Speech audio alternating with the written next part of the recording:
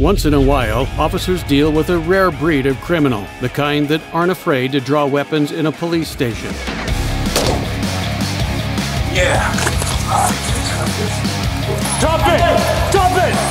Put the gun down! Put the gun down! This is 35-year-old Nakia Brown. On the 23rd of March, 2021, he went to the Olympic Community Police Station looking to start a fight with the Los Angeles Police Department. Brown suffered from severe mental health issues, and he intended that day to be his last. So he threw himself into an intense life-or-death encounter with the police. Will you?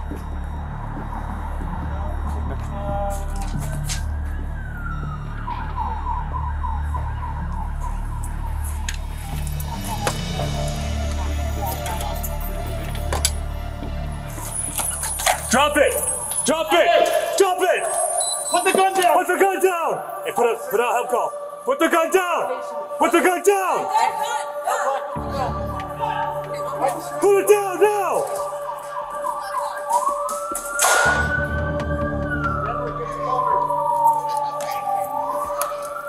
Put it down! Right here. Somebody. Okay. Shotgun. I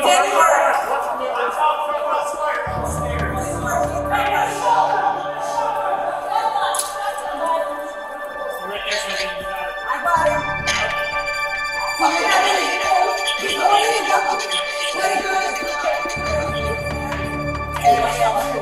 And watch the crossfire. Make sure that you need somebody armed or not. Making sure those heads are northbound. Make sure nobody goes to the crossfire. Brown was unresponsive. He continued to stand in front of the station holding the gun. No shots were fired. No demands were made. He just stood there. After radioing for help, 2 officers flanked Brown from the outside.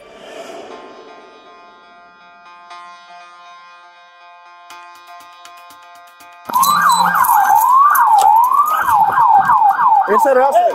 Drop this! Back up. Come here. Oh, no. Get covered, get covered. Drop the gun! Hey! Listen! Drop the gun and then get caught! Drop it! Hey! Listen! Drop the gun, bro! It doesn't have to go this way! Drop the gun! Drop it! Drop it! Drop it! We'll help you out, bro! Just drop it! Drop it! Watch out. Cover.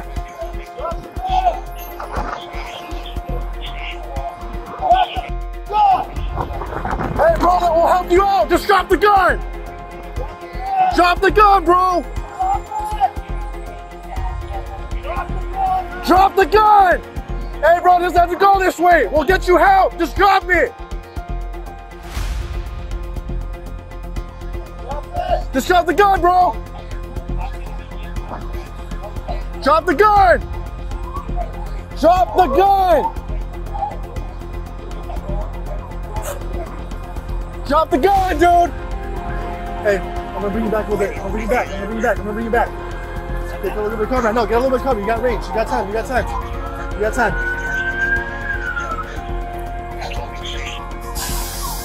Drop it, dude! Just drop it! Drop the gun! Drop the gun! We're here to help you, dude. Hey, we're here to help you. We'll help you out, dude. Just drop it. Just drop it. Let me help you then. But I need you to, I can't help you with that in your hand. No! Brown was taken down with 1 shot and immediately arrested. As you can already tell, this was no ordinary incident, and it was about to get even more odd. I got it. Roll over. Roll, watch your hand.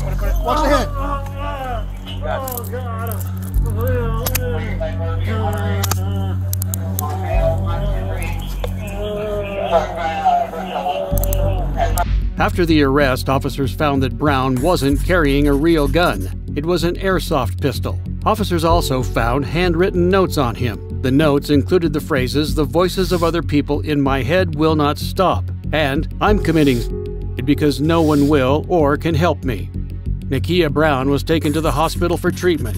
He survived. Brown was still charged with brandishing a weapon, however, and could face up to 3 years in prison if he's found guilty.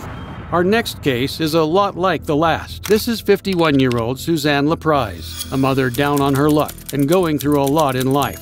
On the 5th of October 2023, she went to a bar in Bristol, Connecticut, looking to drown her troubles with a few drinks. She met a patron at the bar and confided in them the struggles she'd been going through. Suzanne had a son with Down syndrome and a daughter in serious legal trouble. She had one word for how she felt: trapped. About 10:30 p.m., Suzanne was a few drinks deep. She left the bar at 369 North Main Street and walked into a police station at 131 North Main Street, brandishing her boyfriend's gun, looking to commit by cop. It was around 10:30 p.m. when security footage caught Suzanne walking into the station holding a gun to her head. The lobby was empty and the front desk was unoccupied, but that didn't stop her from unloading a few shots into the bulletproof glass.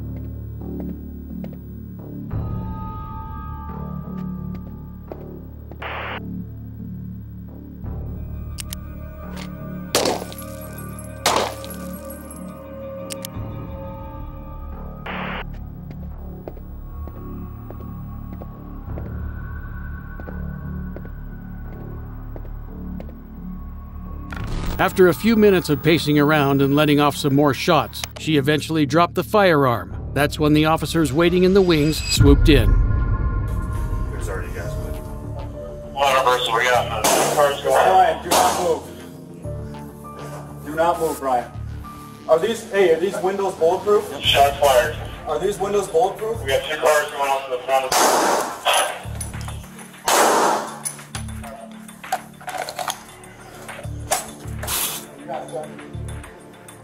That's her right here, right? Slap top, yep. Get down! Get down on the ground! She respect? Nope, she just went back. Get down on the ground! Okay, she just went to the right. I have the gun in her hand right now. Brian. Okay, go, go, go, go, go, go, go, go!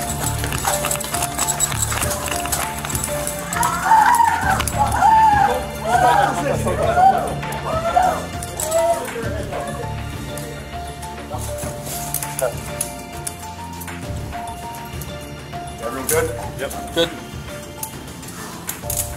Bristol, get a 17-year-old. Incredibly, nobody was hurt, and Suzanne was arrested. She received 9 charges: criminal attempt/murder with special circumstances, illegal discharge of a firearm, illegal carry of firearms under the influence, criminal use of a weapon, violation of pistol permit requirements, illegal possession of a large capacity magazine, criminal mischief, reckless endangerment, and breach of peace.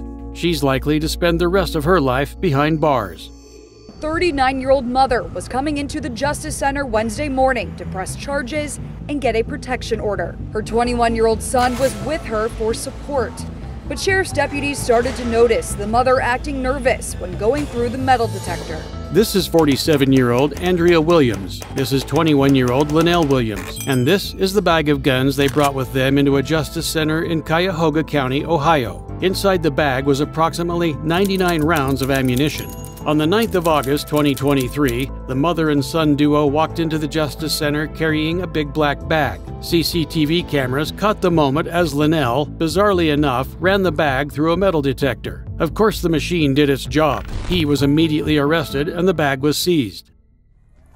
He came over low, so I apologize. He's got firearms. He's got like a Uzi in his backpack. It's a Mac 10 and a 9. Why did you bring it to the courthouse? We got chased. Hold on. Before you do that, did you read them anything yet? I haven't read them anything. All right, I'm going to read you these real quick because I don't want to be asking you nothing. You have the right to remain silent. Anything you say can and will be used against you in a court of law. You have the right to an attorney. If you cannot afford an attorney, one will be provided to you. You understand these rights if I read it to you. With these rights in mind, you wish to speak to me. I got to read you those because those are your rights, all right? You got to put them in that lockdown cell for now. That's all his stuff that I have. Okay. Yeah, this is a Mac 10 in there. Linnell was put in a temporary holding cell. His mother, on the other hand, had already made a break for it and was outside the Justice Center. She would be apprehended by police officers shortly after, but for now their bag was on its way to a thorough search. He admitted all the guns are his.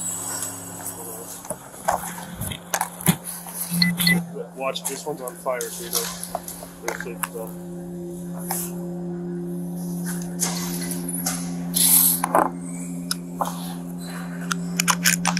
That one's loaded.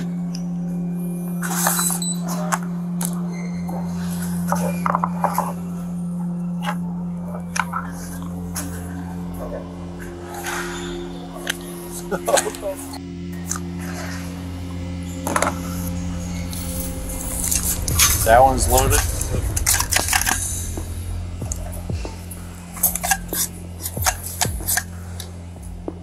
Oh, it's safe. Oh, is it? Bro.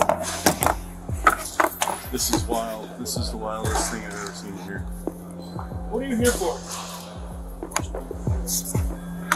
Trying to file?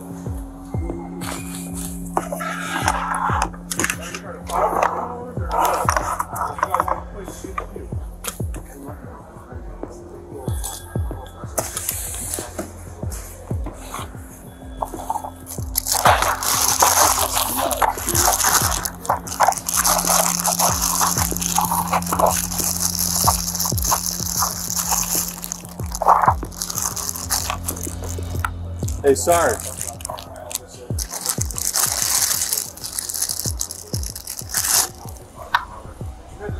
All in all, officers pulled out 2 firearms, both loaded, and approximately 99 rounds of ammunition from the bag. As you can imagine, they had a few questions for Linnell. What are you here for? Restraining orders. You're trying to file? I'm with my mama. Are you trying to file restraining orders or what? Or you got one placed against you? Ain't nothing against me. Like, we hear a whole bunch of stuff. Everything happening in the West. You people relax. Everything is legal in my name and my Okay. gun. But you can't bring this in here. I know everything happens, so it's like we getting chased. I got dropped off by Officer Gates, badge number 141. We just came from the hospital. They know everything already. But you heard this at a hospital too? Yes, everything happens. You had both of these weapons inside of the hospital? Yes, they took me to the back room and everything, crazy. But everything just happened in a couple seconds. Cleveland brought you down here with? No, like the hospital. The hospital did? It's like 10. What hospital? It's like 5 minutes away, 6 minutes away. Upon further interrogation, both mother and son claimed that the guns were for protection. They alleged the mother was being stalked, and that's why they were at the courthouse in the first place, to get a protection order against said stalker. Either way, both Andrea and Linnell Williams have been charged with 2 felony counts of illegal conveyance and carrying a concealed weapon. They're looking at up to 6 years in prison if found guilty. A Youngstown police officer was attacked last week inside Youngstown Police Headquarters downtown, and today police released surveillance video of the incident. The incident occurred in Ohio on September 14, 2023. A man in his mid-20s named Keyshawn Sims walked into the Youngstown Police Department looking to talk to the police chief. The chief only talks to people if they make an appointment. You have to make an appointment with the chief to see him. Okay.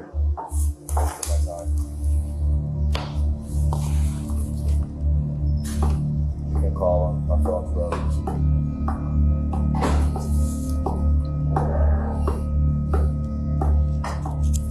You know what? Let me call somebody from my...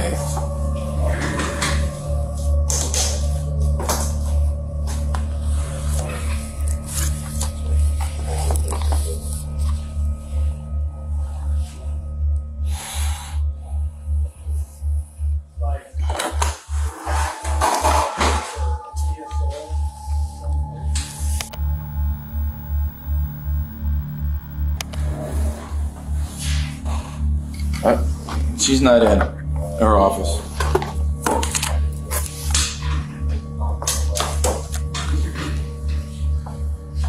Yeah, but everybody you need to talk to, that you want to talk to, are, you have to make an appointment to see them.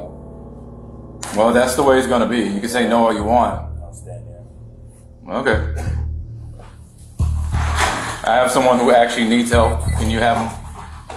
Sir, don't be difficult. Just, there's no one that will talk to you. Probably will. No. Because you're talking about some kind of manifestation. It's that, you know what that tells me? What? That you're mental. You're mental. Say it to my face. After insulting Keyshawn, the officer decided to leave his post, go around the bulletproof glass, and pick a fight with him.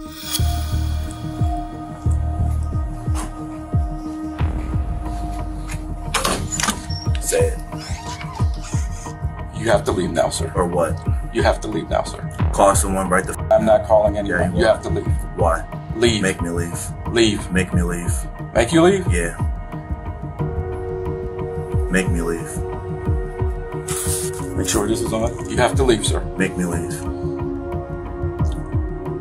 Say that again. You called me. Say that again. You're mental.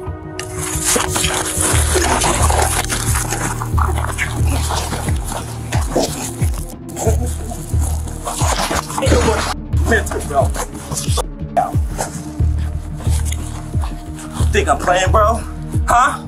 Ain't nobody mental. Call somebody so I can talk to someone. Get off me. Say that again. Say that again. We can do this all day. Yes, we can. Yeah. Yeah.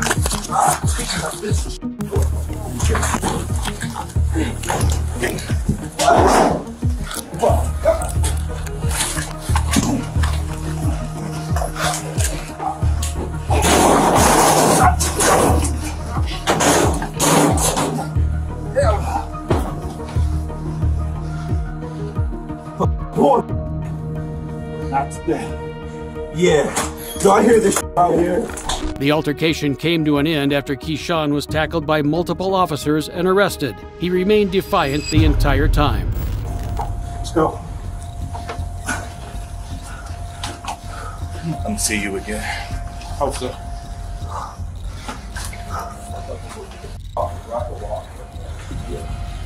Thank you.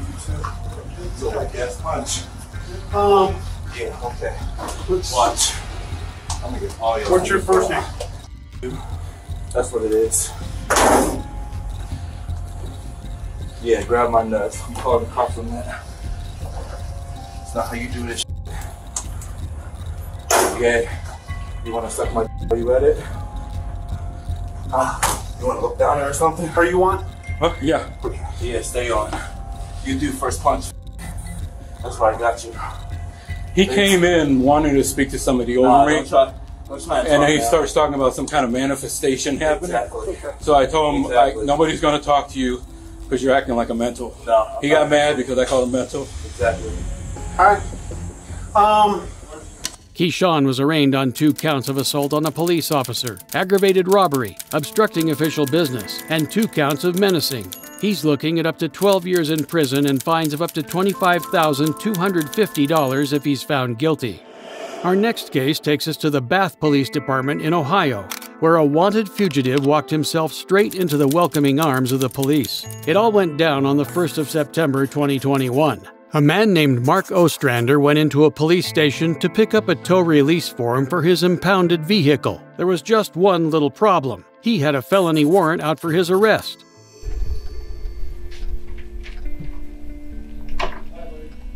What's up, Mark? All right, here's the deal. You know you got a felony warrant, right? Out of Lorraine County. Yeah. And they want you. Yeah. They want you, okay? So here's the deal. We're going to give you a chance either to sign what's called a Rule 4, and I'll explain that to you. It means that would take you directly to Lorraine County. If you don't sign that form, we got to take you to Summit County. It can be up to a week that you'll spend in Summit County before you see a judge. I signed it yesterday. Oh, did you sign it yesterday? Yeah. Okay, well, are you going to sign it again? Because they want you. I mean, If that's what I need to do. yeah, that's what I mean. That's your best bet. Otherwise, you're going to spend probably a week. Well, it depends on how long you see it till you see a judge. So that's just in Summit County. For Summit County to say, okay, now we got to send you back up to Lorain. So you're going to be. It's kind of like two stop. Yeah, that's what a Rule 4 does. Is it expedites you going straight to the county. Since you're 2 counties away, since Lorain is 2 counties away, they would have to hold you at Summit County Jail until they got clearance. Otherwise, in front of a judge. Okay. So am I going to be able to get the van out? If as long as you sign it out, I think we could probably still get it. This is the Rule 4. Like I said, this is what I explained to you here. Yeah. Just need. That's going to be Lorain County. Just print your name there. I'm trying to find out where, and then you're going to sign it as a defendant. Okay. You know your license is expired. Yeah, I got it. My birthday just passed. Mark willingly signed the form and was immediately arrested. First of all, stand up real quick. Pull that hand out of the pocket. I don't like when you're that jittery and you don't have anything on you, right? You wouldn't be that silly to bring something in here. Yeah. You brought something in here? Yeah. What'd you bring? Some drugs. All right. You got your cuffs. Bro, man. Dude, what the hell is that? I didn't think I was going to jail. So you're gonna bring drugs in here at the police station? I didn't want to leave them. Car? Yeah. As a matter of fact, yes, Mark the wanted fugitive was silly enough to walk into a police station with a pocket full of meth. That was not a good idea.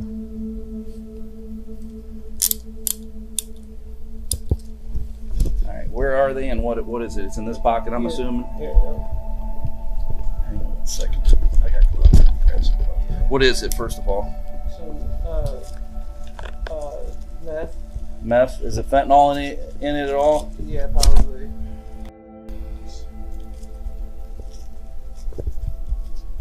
I'm sorry, I didn't. I know, that's why I didn't leave it in your car.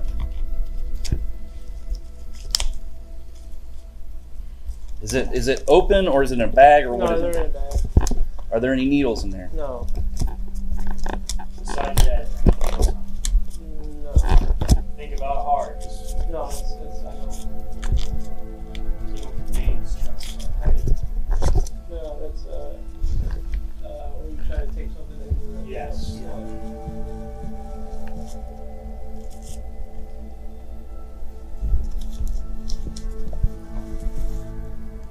That's it.